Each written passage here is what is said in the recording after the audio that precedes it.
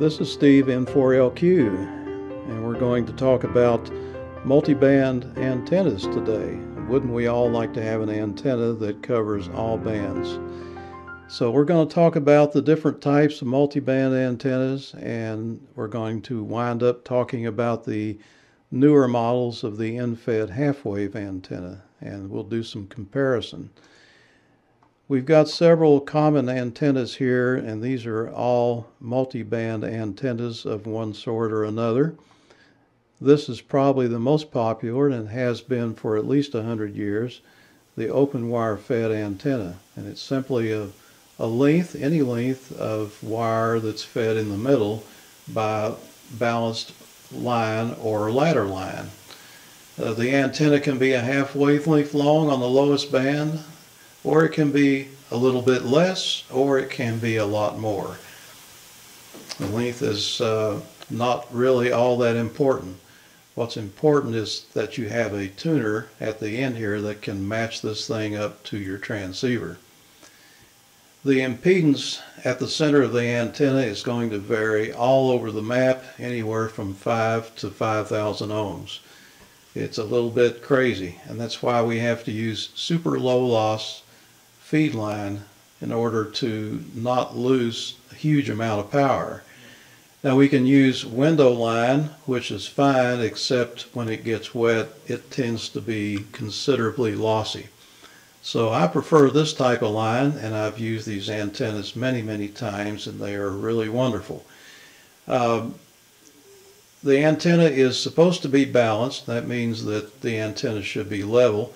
If one side is closer to the ground than the other, we end up with some radiation from the ladder line, and that's because the feed line is supposed to have currents in them that are 180 degrees out of phase. If we have an unbalanced situation, then that will make the phase between the two something other than 180 degrees, and we won't get radiation cancellation. And so we will pick up signals and noise on the feed line if the antenna is not perfectly balanced, and they almost never are. But we do the best we can. And then the tuner or matchbox has to have a balanced output, and if it does not, we'd have to use a balun, preferably a current type balun, in order to keep the magnitudes of the two currents identical. If the antenna is unbalanced for some reason, like I said they usually are, then the tuner will actually burn off the excess current in one leg and keep the other leg the same, so you end up with the same magnitude of current in each line. Yet that does not stop the radiation, because the radiation is caused by the phase angle not being 180 degrees, and there's not too much we can do about it. So losses occur in the tuner, which could amount to maybe 10% at the most, and in the balun. So there's the one of the downsides to the system. And of course also we have to make readjustments every time we move within the band and when we change bands. So it's a lot of knob twisting and switch flipping. The W8GZ Wyndham, which came out in 1936, is a single wire fed antenna, and it never gained a whole lot of popularity, and eventually morphed into this thing here called the off-center fed dipole, or the coax fed Wyndham. Later on it became the Carolina Wyndham, and the theory is that somewhere along this antenna there'll be a impedance on several bands that we can match with a balun that has a 4:1 or 6:1 ratio. And then there's a never-ending string of articles published over the year that says the balun should be here, or it should be here, or here, and it never ends. But anyway, It's a compromise wherever you put it, and the SWR on the feed line will be fairly reasonable on at least 3 or 4 bands, and it's a handy antenna to use in those instances where it matches. The radiation pattern on all of these antennas is going to be random, because as we change frequency, the pattern of our antenna changes. On the fundamental frequency, for instance, if this is an 80-meter antenna, it's going to be broadside, and as we go up in frequency, it tends to start to come off of the ends. The next antenna is the fan or parallel dipole, and this is simply a bunch of dipoles for different bands connected in parallel together here in the center, and they are kept evenly apart, we hope, by these spacers. So it takes a separate dipole for each band, and we end up with quite a bit of weight and a little bit of sag there, and of course it could be a bit unsightly in your yard. It's tricky to adjust to try to get the SWR right on each band, because these things interact, and you can get one trim for one band and then the next one gets messed up. So it's but anyway, it's an efficient antenna once you get it set up correctly. And note the weight here is already making our photograph start to sag. You can put it up with one support in the middle and drop your dipoles down like a maypole if you want, and you have to drop your coax straight down and then come down on the ground with it, because that'll tend to put some RF into that coax. It's nice because the directivity is predictable. It will always be broadside because these are dipoles. The trap dipole has pretty much fallen out of use. It required a set of traps for each band, and these act as like blockers to keep one band from operating into another. For example, if this is a 20-meter trap, then 20 meters, if you transmit 14 megahertz into this antenna, this trap will stop it from going any further, so it more or less cuts the antenna off right there. And then if we go to 40 meters, maybe this trap, these two traps here, will stop anything from going past this point. So you need a set of traps for every band, and each trap will have some RF loss as the antenna current goes through it. And sometimes they're made out of a capacitor and an inductor, and sometimes the capacitors will pop on you and you have to replace them.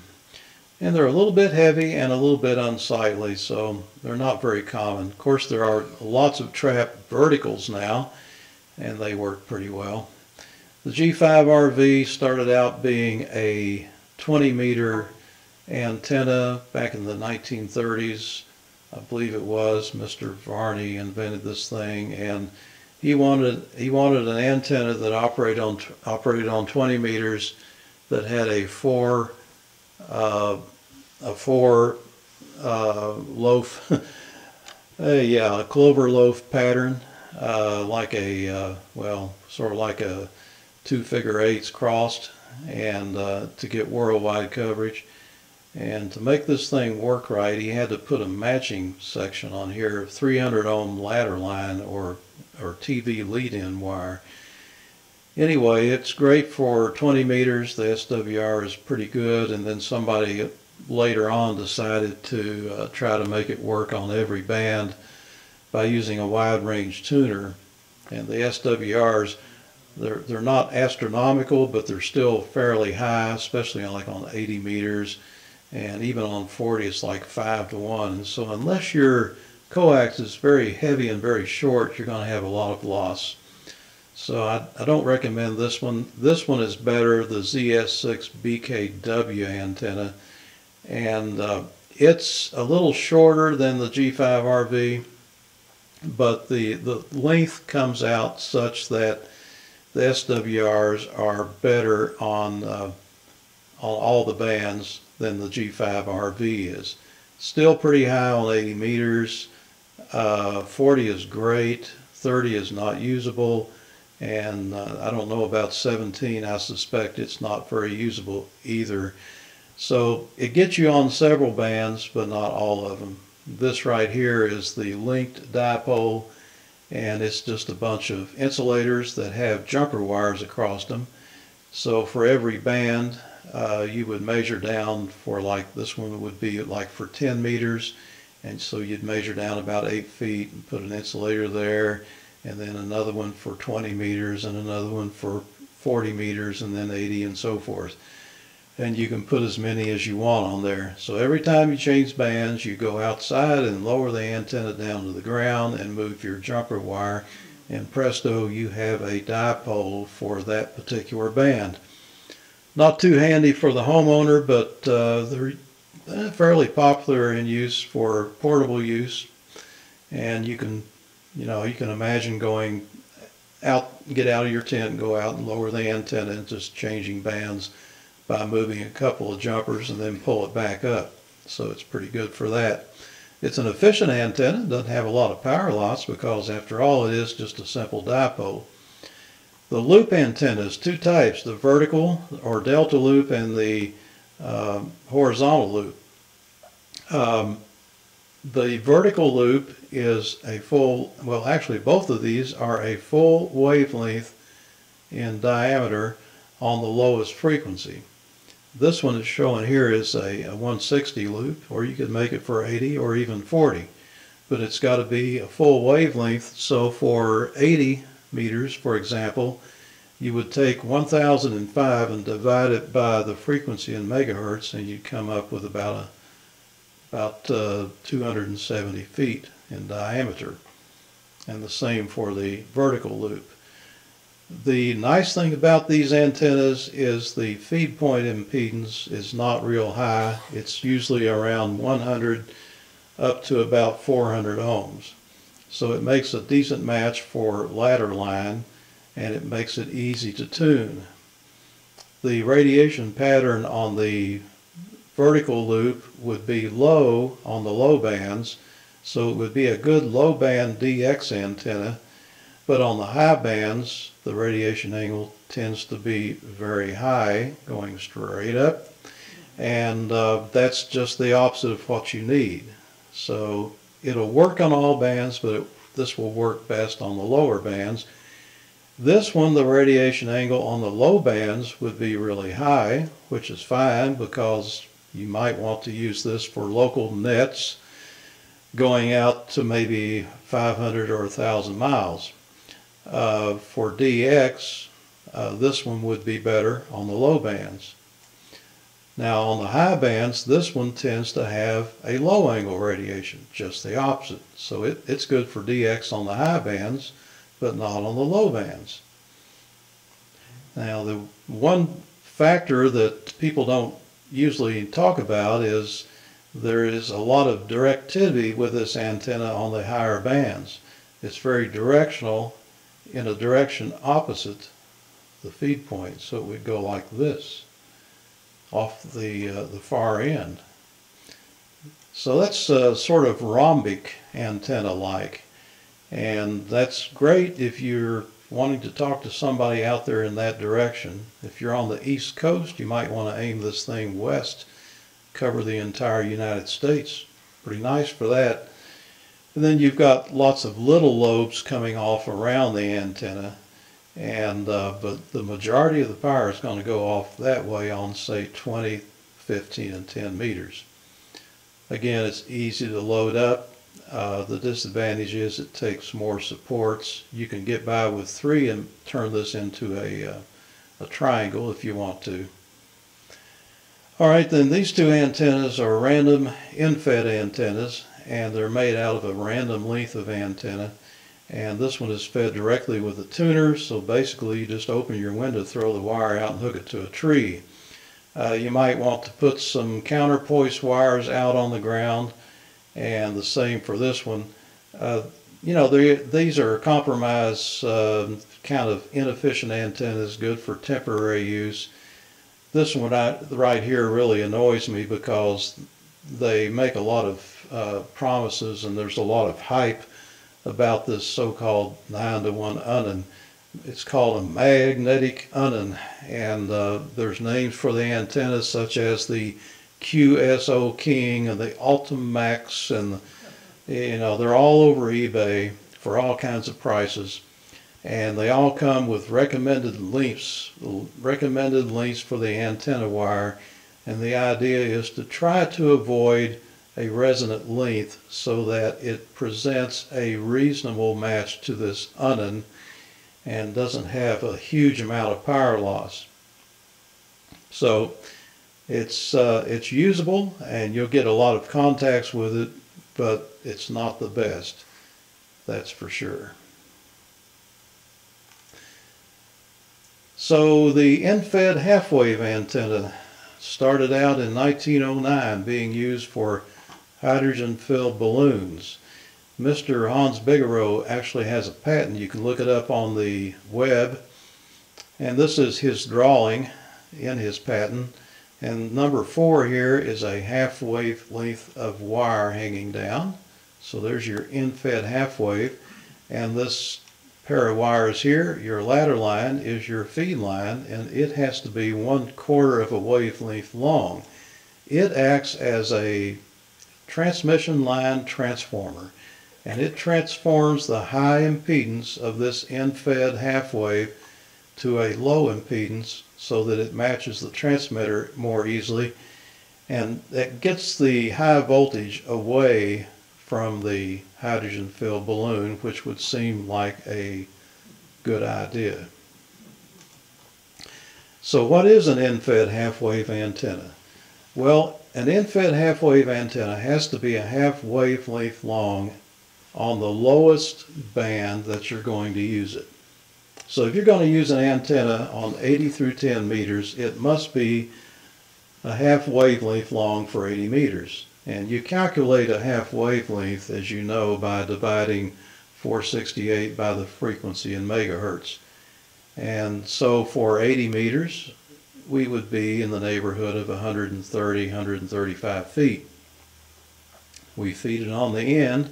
The antenna can be vertical, horizontal, and of course it can also be bent, not too severely, but it can be bent. It can be tuned and limited to a single band. And that's the way these all used to be. Hans Bigelow's antenna was. You could not change the length of the antenna without changing the matching. There are antennas that use parallel LC networks to do the matching, and that would be like the PAR end-fed antenna. In that little black box of his, he's got a tuned matching system that is a parallel LC network, and that of course would only be good for one band, and you'd have to have one for every band. And then of course you could just feed it with ladder line on the end and try to use a tuner on it, but that would be a horrible solution because the ladder line would radiate like crazy once you got off of the design frequency. And the last solution is to feed it with a broadband high impedance transformer for multiband use. And that's what we're going to look at now, and that is the preferred way to feed it. So we need a transformer that takes 50 ohm coax and steps it up to a higher impedance to match that end-fed antenna. So this schematic shows that. It doesn't show the core, but it does show the transformer, and the end-fed half-wave transformer is just that. It's a transformer. It's not a unun, and it's not a balun by any means, and it's not an auto transformer. It's just a plain simple transformer. This schematic of the transformer came off of a website describing the Tesla coil or Tesla transformer. So maybe Mr. Tesla had a good idea. So this drawing right here is sort of a pictorial and an explanation of what you need to build the transformer. We've got the specifications, we got some part numbers here, and we started out using a ferrite mix of 43, and then we later learned that 52 mix was more efficient. Now the mix of a ferrite core means the chemical ratios used to manufacture this stuff. I have no idea what's in it, but one thing I do know about ferrite is that it's a great insulator. So we don't have to worry about the wires shorting to the ferrite. So the ultimate transformer would have 3 of these cores stacked up, and that would use 52 mix ferrite. If you want less than 3 cores, you have to use 43 mix. Can't use 52 mix. You can use 1 core and wind it, and it will handle 100 watts. You can use 2 cores and it'll handle more power, and 3 cores it'll handle even more power, and with 3 cores you can switch over to the 52 mix, and that would be the most efficient of all the 80 through 10 meter antennas that we know of so far these days.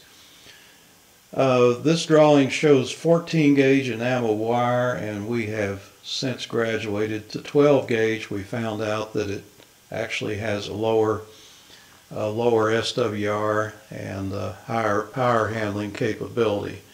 It's a bit harder to wind, but it's better. So here's your lengths that we use to cut the wire before we wind it. And you might want to use just a little bit longer just to be sure, and just cut the rest of it off. We have what we call the primary winding that's combined with the secondary winding for 2 turns. And note that we only count the inside turns. So we never count the outside turns. And this crossover here, we count that as turn number 8 because it actually goes down through the core. There are 3 factors that improve the performance on the higher bands, 20, 15, and 10. First, the capacitor. It is necessary. It's got to be a 100 picofarad capacitor, and it needs to be a high voltage capacitor. I would recommend using at least 3,000 volts or maybe 6,000 volts. But once you get up there over several thousand volts, it doesn't matter. They're all cheap. I've got some 30,000 volt capacitors that cost 50 cents a piece. So don't worry about cost. The voltage is not high here, but the current is, and they don't tell us what the current rating is on the capacitor, so we just use a high voltage and hope for the best, and I've never heard of any problem using a high voltage capacitor. The next thing for the higher bands is that we need to twist the primary and the secondary together, and then finally we have to use the crossover feature here. Using the crossover keeps this part away from this part down here. And if these two get close, it can mess up your SWR. So let's continue taking a look at the antenna. Here's our transformer. This is the 80 through 10 meter antenna. And we measure out 78 inches, and here we install the compensation coil.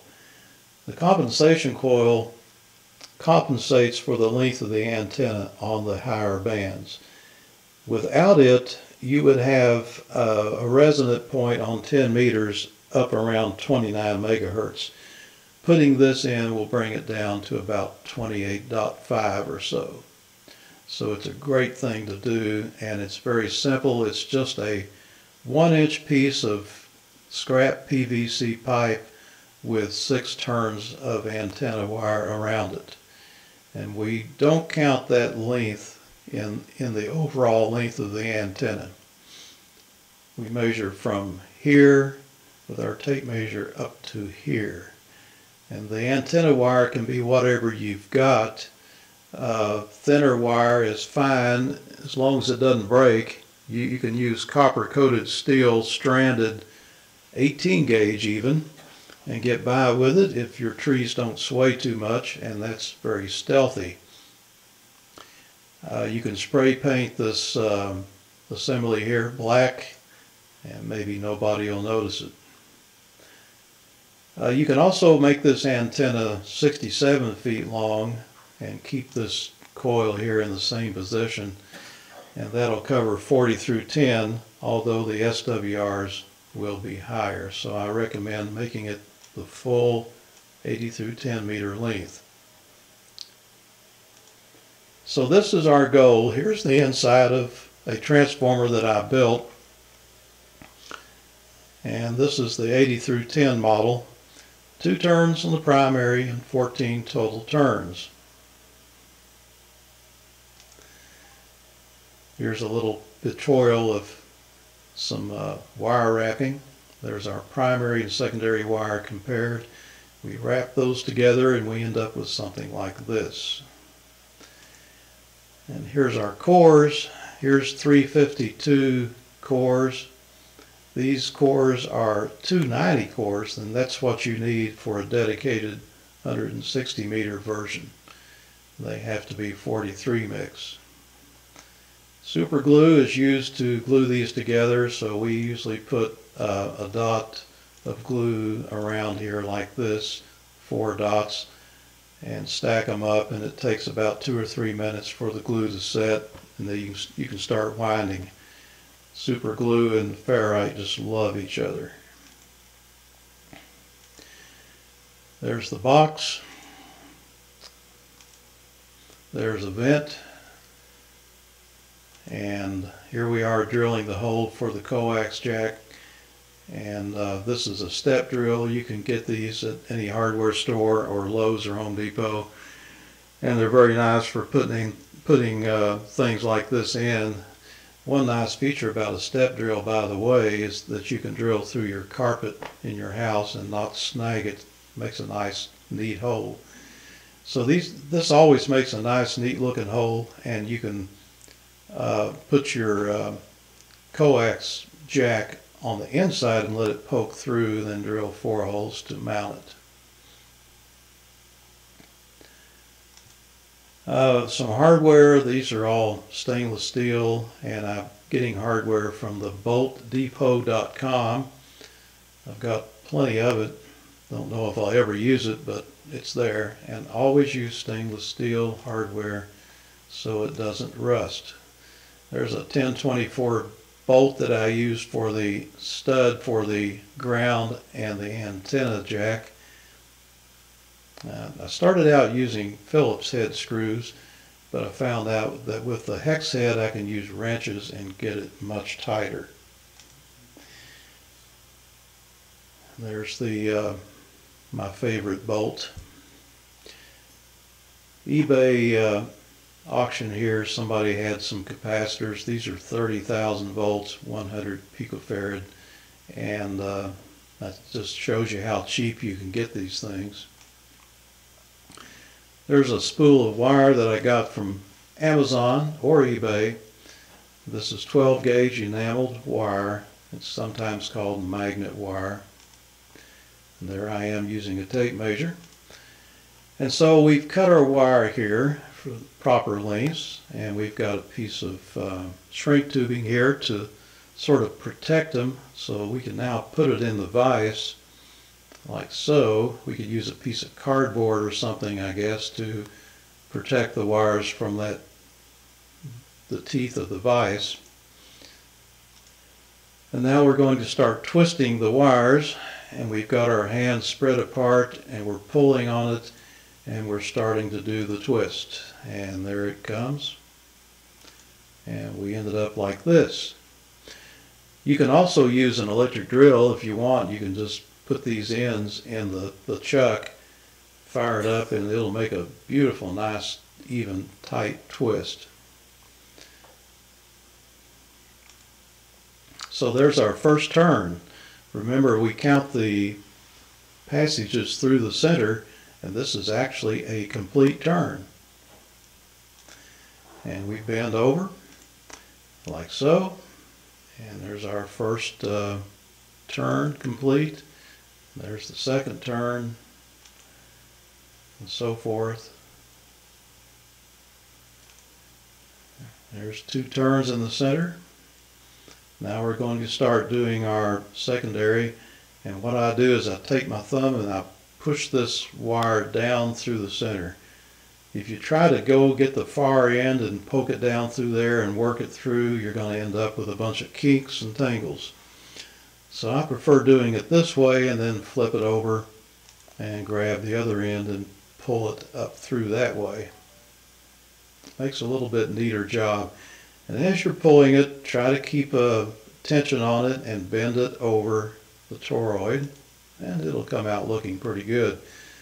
Now, I used some previously used wire just to make this video, so forgive the kinkiness there. And there I am putting the mighty grip to it.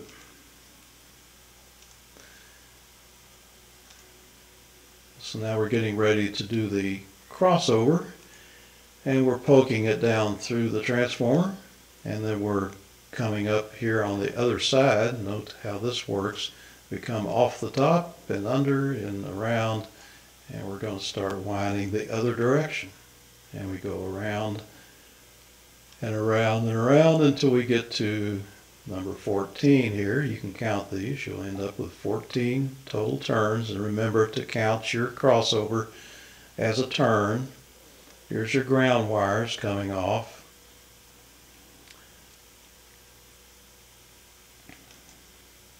And there it is, all wrapped up. And here is me using a Dremel to strip the enamel off the wires. I used to use a razor knife, and that works too.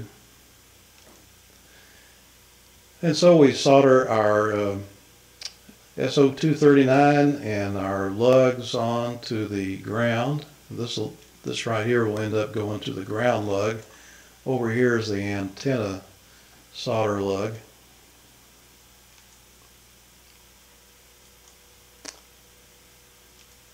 And so we're ready to put the thing in the box now. Takes a little bending and shaping to get it in there. Once we get it, it just drops right in there, and then we can put our bolts in and finish the job like so. So we're all done. Note the capacitor goes between the ground and the center of our SO239, and we try to make a good strong solder joint here and keep these wires short.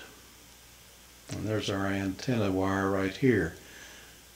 So note that I've got a gap here and a gap here, and for some reason I like to kind of bunch these up a little closer than some people like to try to spread them out evenly. But I found that by bunching it up, I get a lower SWR for whatever reason. You can play around with it if you want. You can actually put a 2450 ohm non-inductive carbon resistor across here and connect your antenna analyzer here on your coax jack and sweep across the bands, and you'll get fairly reasonable SWRs. And as you go up in frequency, you'll see the SWR go up a bit, but as long as it's not too high, it means that you've wired it correctly anyway. But everything will change when you put your antenna on there anyway, so it's not real important. The vent, by the way, is mainly for allowing moist air to come out, and if you don't have the vents, condensation will take place inside the box, because the box will be warmer inside than it will be on the outside, and that makes the air condense on the inside. So as long as you've got some flow-through ventilation, you won't have that problem. If you just had these weep holes on the bottom, you will end up with condensation. So you've got to have a vent somewhere else to let that moist air out. Here's the nut. I used nylon locking nuts, and those things won't come loose. Use a wrench on both sides of this bolt here and really get it tight, because if you don't, you're going to end up with this thing spinning around. So here's the antenna, and again I'm showing how to measure the total length of the antenna and ignore the little coil here. I strip the wire on the end, bring it through the insulator and solder it. That's the preferred method. Some people like to leave the insulation on. That's fine, but it does skew the SWR just a little bit because the insulation causes the two wires to act like a capacitor. So I prefer to use solder. This is the compensation coil, and this is a homebrew one somebody made. Showed up on my Facebook group. We've got 9,400 members so far to the end-fed half-wave antenna group, and everybody posts pictures of their successful operations. So somebody put this on there, and it's just a couple of holes on each end. Pass the wire through it, make 6 turns around it, and you're done. So here's a modification for 80 meters to make it work up on the phone band. Now, the reason the antenna has to resonate on the CW band is because if it isn't, the upper bands will be too far out of band. And there's nothing you can do about that. So what we've done is come up with a way to make the antenna work on the phone band but not affect the other bands. And you just simply cut the wire in half at the center point and put an insulator in there in your cut and solder a capacitor across it. And that capacitor needs to be somewhere between 250 and 500 picofarads. The lower the value of the capacitor, the higher up in the band it will resonate. So doing this will put you on 75 meter phone, and it will not affect the other bands. We recommend at least 1,000 volt rating on that capacitor, and of course higher is okay. This is the inverted L version of the antenna, and the nice thing about this is its radiation pattern. It gives us a combination of about everything. We get broadside, we get in-fire, we get horizontal polarity, we get vertical polarity, we get omnidirectional coverage on this part of the antenna. So it's a great all-purpose antenna. The only downside to it might be that this part may pick up some noise from your house. So we recommend, if any part of the antenna is vertical, keep it away from your house. One guy just yesterday posted that he had a high SWR, and he was actually running this part of the antenna right up against his house, and no doubt there was wiring and metal insulation or whatever inside the house that really messed it up. So keep it several feet away from the house, please, and preferably somewhere out in the yard, because it will pick up noise better than this part of the antenna. So we got a ground rod here to ground the transformer, and you can put this thing right down close to the ground, maybe a foot or so off the ground, and run your coax to your shack.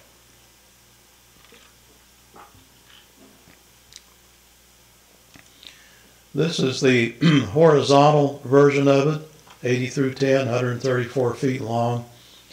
This is how mine is installed now. It's 80 feet high. I'm feeding it with coax, and my coax is grounded down at the shack. So it runs about 20 feet across the ground to the shack. It's a tremendous antenna. It covers all bands. I've got low SWRs everywhere.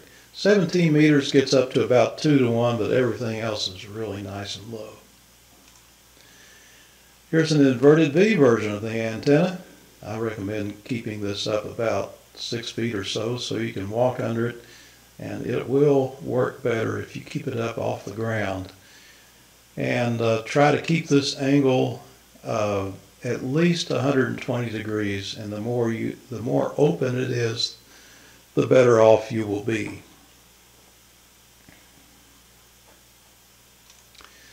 Sloper installation, probably my least favorite, but very handy for temporary use. It only takes one support, of course, and you just slope it up to the tree.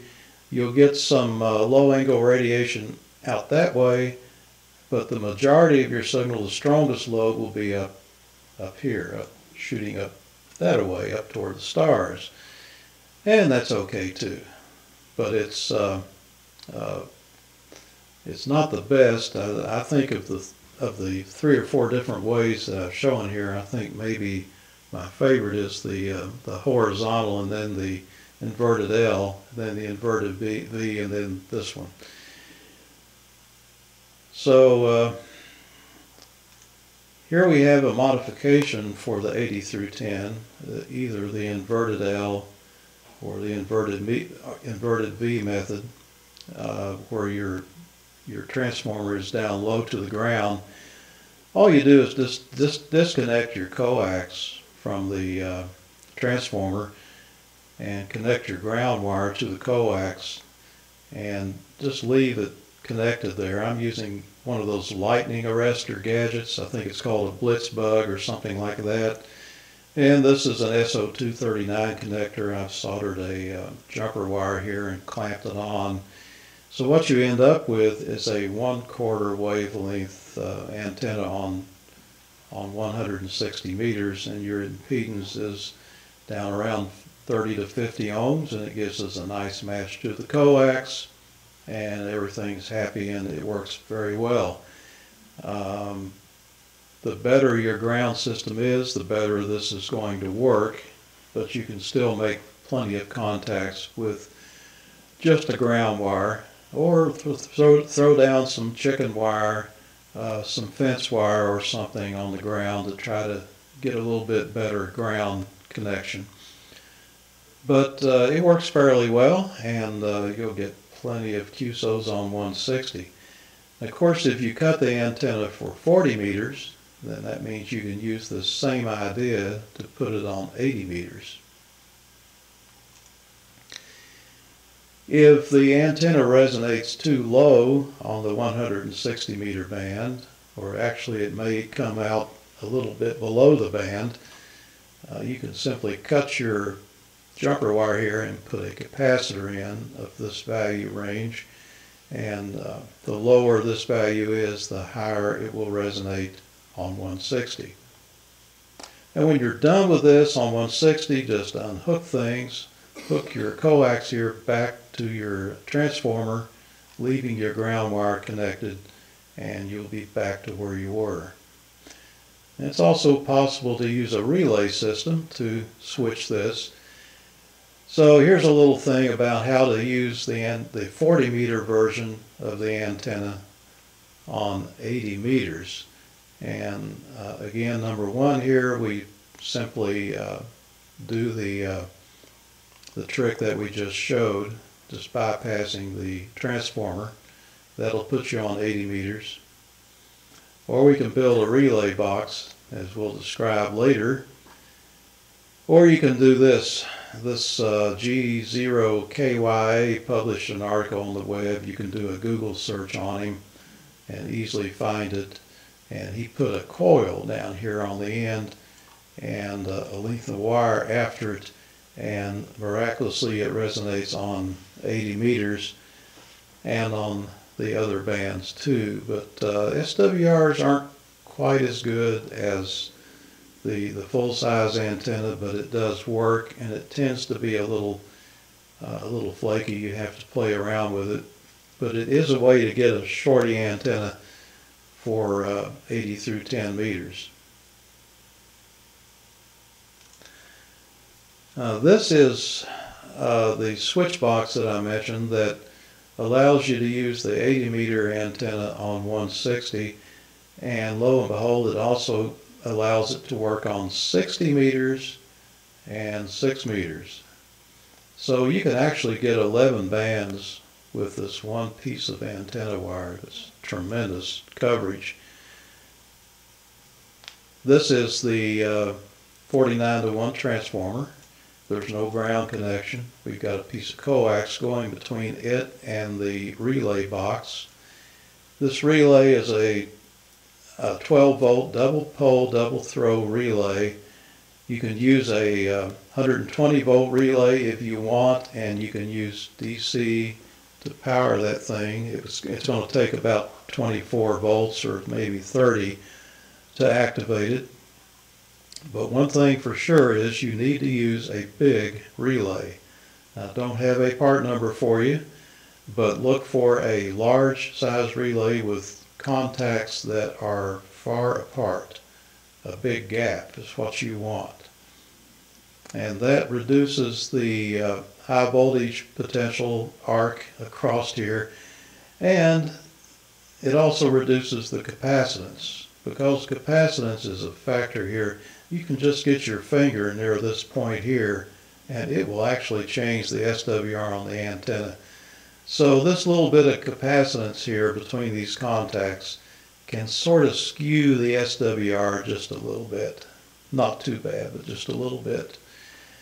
So we're showing it here in the normal position with no power applied, and it's just simply running, it's just routing the coax straight through to the input along with the ground, which we have here, routing it to the coax jack, and it becomes an 80 through 10 meter antenna.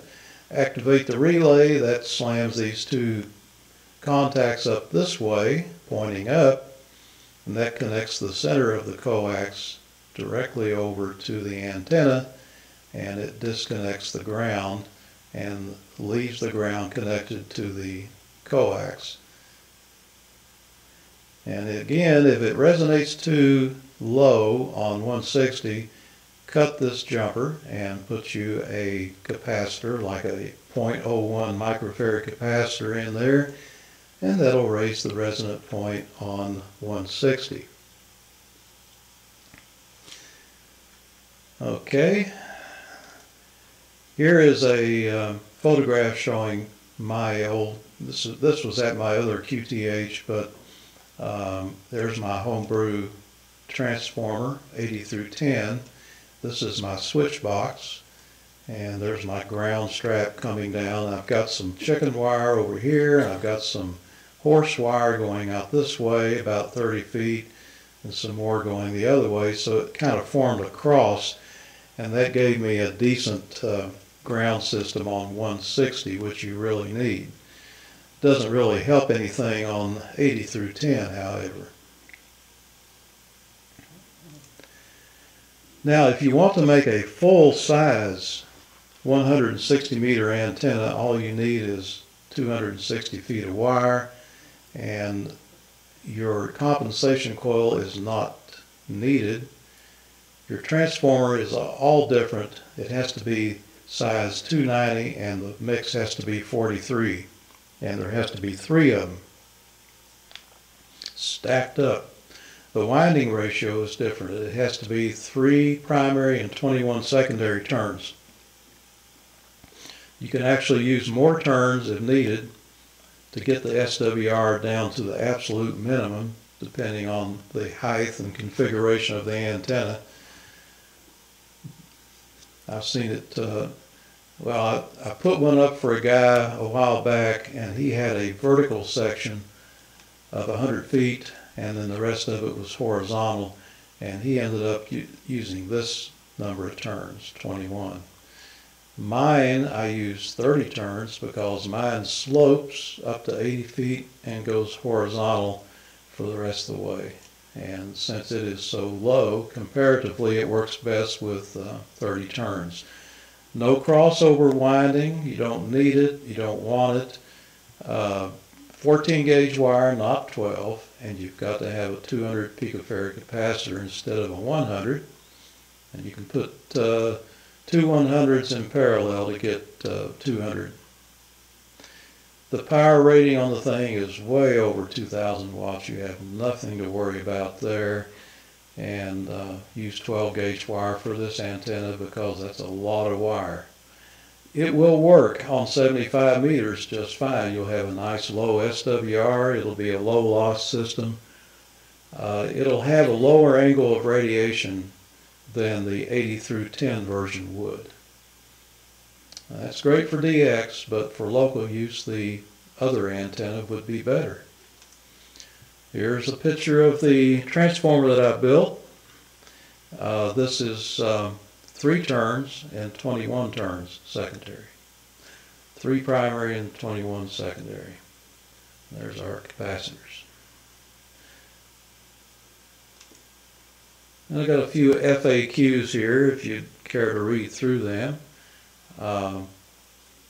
RFI, a lot of people bring this up as a potential problem for the end-fed half-wave. However, with 9,000 plus members to the group, we just really haven't had many problems. If you do have an RF problem, it's likely because you ran your antenna too close to the house. We see that every now and then. Running the antenna over the house might set off your smoke detectors, but it would for any antenna. So we recommend grounding the coax, as you would with any antenna. Ground it before it goes in the house.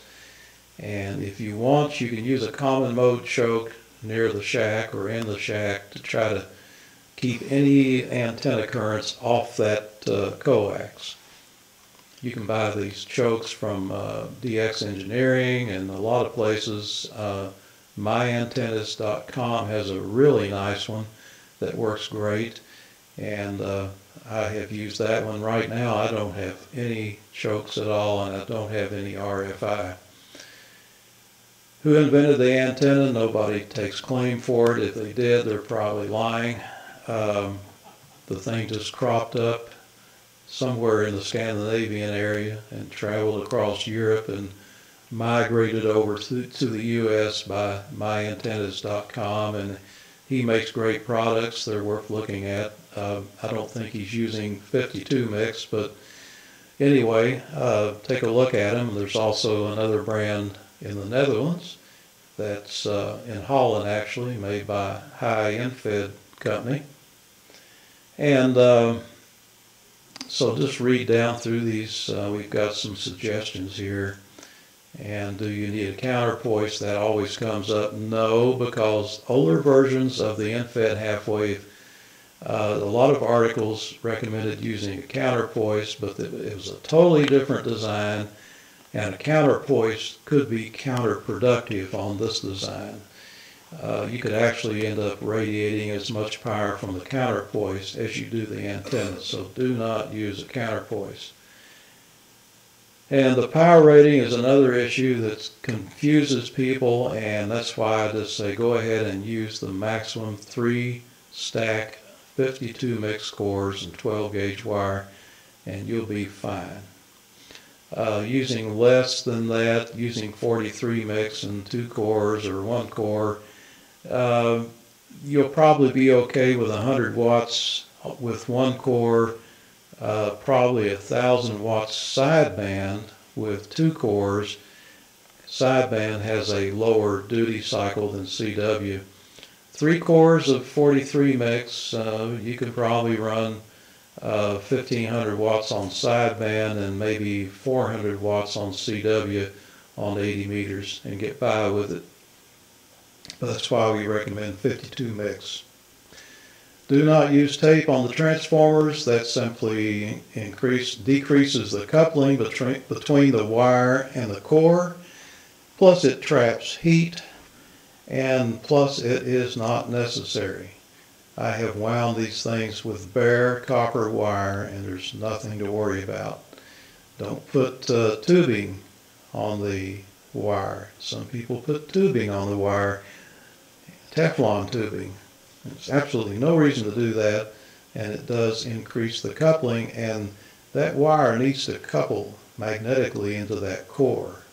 That's what makes them work. So don't bother with it. Here's a summary of some of the nice features of the end-fed half-wave. The power loss is very low in the transformer. The ARRL laboratory tested them. They put two of them back to back and decided that they had about 1 dB of loss, and then you divide that by 2. So we're down around a half a dB. That's really less than a lot of good high-powered tuners have. Radiation pattern, of course, will vary depending on how you have it installed. And like I showed you here, it's expandable to 11 bands. Some manufacturers of end-fed half-wave antennas, we don't recommend the MFJ because of the way it's made.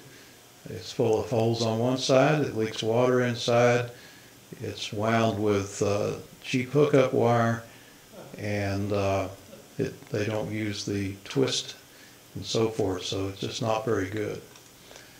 There's a list of part numbers, and one comment here on the vent. I am now using this little funny looking vent on the top, and there's the part number for it. It's the same part number as the hooded vent, which goes on the side, but it's got an A after it, and the other vent has a B after it, so watch out for that.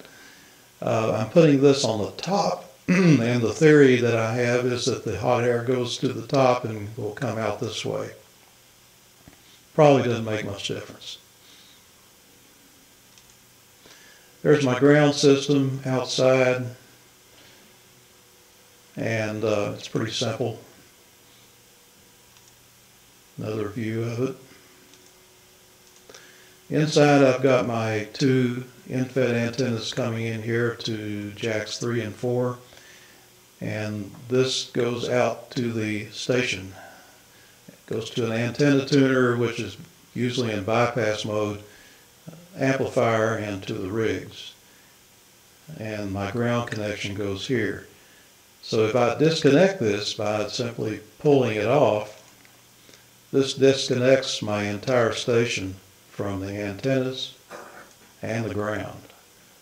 And that makes it safer, because if lightning hits your house and you've got all this hooked up, it will go through your house wiring, through your power supply, through your rig, and go looking for a better ground, and it's going to come through here and find this nice super ham radio ground that you put out here, which is better than what the power company put in. So it blows up your radios and goes out through this ground wire, and that's what happens. So I disconnect the entire station from both the antennas and the ground, and my station is just as safe now as the toaster in the kitchen. And that's the end. Thank you all for watching in 73.